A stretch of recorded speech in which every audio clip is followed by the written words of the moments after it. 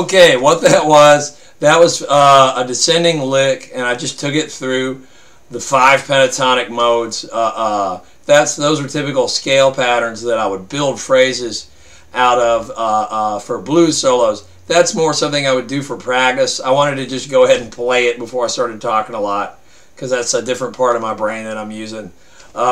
But anyway, pentatonic scale, it's a 5-note scale, so there's 5 pentatonic modes, just like there's 7 diatonic modes for the 7-note do re mi scale. Anyway, thanks a lot, and work with that and come up with your own ideas from it. Have fun with it. Take little pieces of that and build them into phrases. Have fun.